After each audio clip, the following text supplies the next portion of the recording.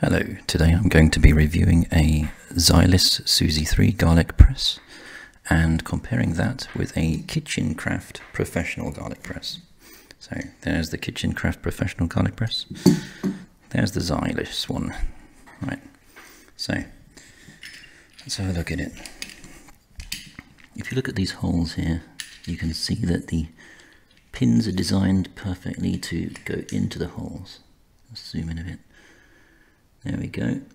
So there's about 1 millimeter short of hitting the edge of the grill there, and the reason for that is so that it can push the garlic out and leave the skin behind, a bit like a miniature potato ricer. So without further ado, let's stick a piece of garlic in. This is quite a large clove of garlic, but I usually use 2 cloves at once to save time. So bit of a squeeze and wow, look at that, beautiful. Right, I'm going to scrape this off.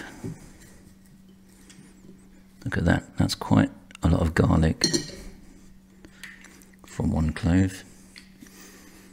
Have a look on the inside there, you can see just about that there is not much garlic remaining, a little bit stuck on the side there.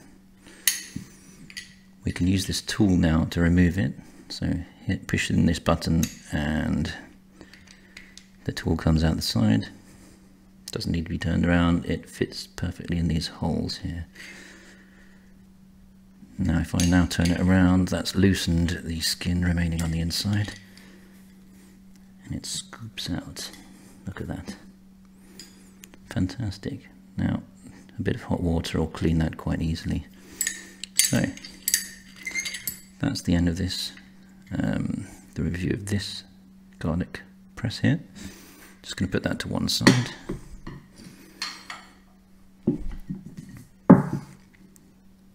Now the next item is the KitchenCraft garlic press. Now I believe this one, not quite so advanced I don't think. It's got some big holes there.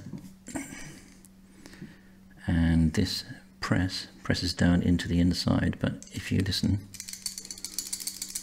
there's not a great tolerance on this. The press actually doesn't push all the way down to the end there when it's resting in this holder here. And also it doesn't have pins like the Zyliss.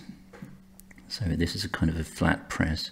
I've had this for a few months now, in fact not a few months, a couple of years, and if you have a little look at this press here you can see it's begun to get a bit rusty there. So I'm going to stick a clove of garlic in here. And I forgot, I have to peel it first. So if you're timing how long things take, the reason I use a garlic press is because it's quicker and I think you get a better quality of garlic. It's pulped quite nicely, and as opposed to chopping it and crushing it, which doesn't squish it up so much, and I don't think it permeates through the cooking so easily. You just end up with smaller pieces of garlic if you crush it with a knife and chop it.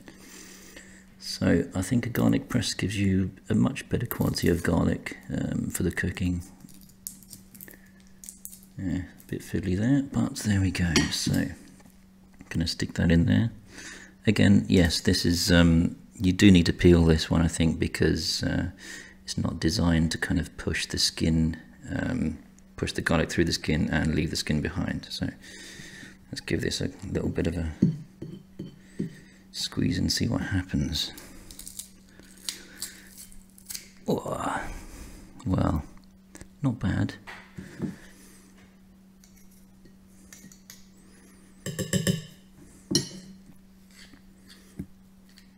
A little bit awkward there, and well, a bit of a mess on the inside there.